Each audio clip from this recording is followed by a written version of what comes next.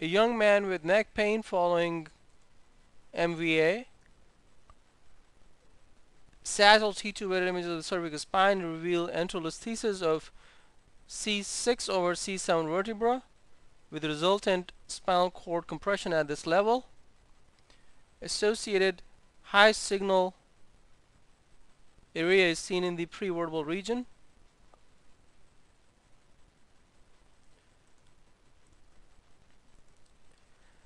Sagittal T1 weighted image demonstrates again enterolisthesis at C6-7 level with associated prevertebral swelling.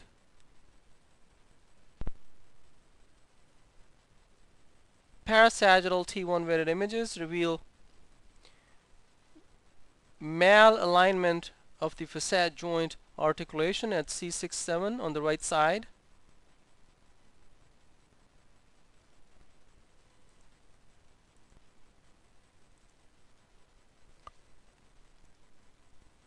Axial T2 weighted image, which is motion degraded, demonstrates hyperintensity adjacent to the spinous process and poor definition of the right facet joint. Axial CT images in bone window setting from C6 to C7 demonstrate fracture of the right posterior lamina of C6 vertebra and a jumped facet on the right side causing rotation of C6 on C7.